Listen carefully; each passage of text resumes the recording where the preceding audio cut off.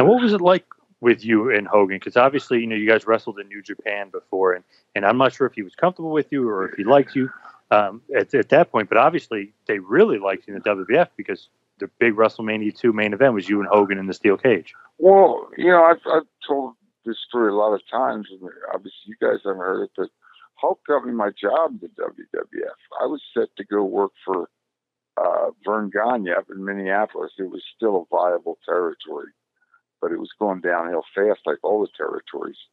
And I was set to go up there, and then I met Hulk in Japan, and he talked to me about coming. He called Vince for me, greased the skid there for me to go in there.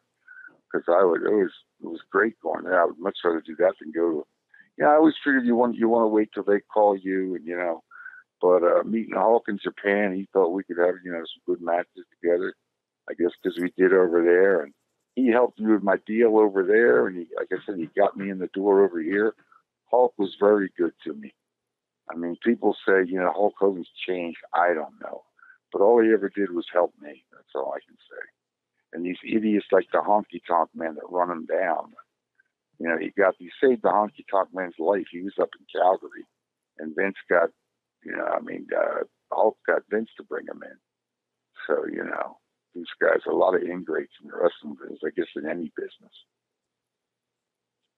Absolutely. And obviously, Hogan was huge, obviously, in that era. He was the man. So anybody that was feuding with him automatically became a huge star.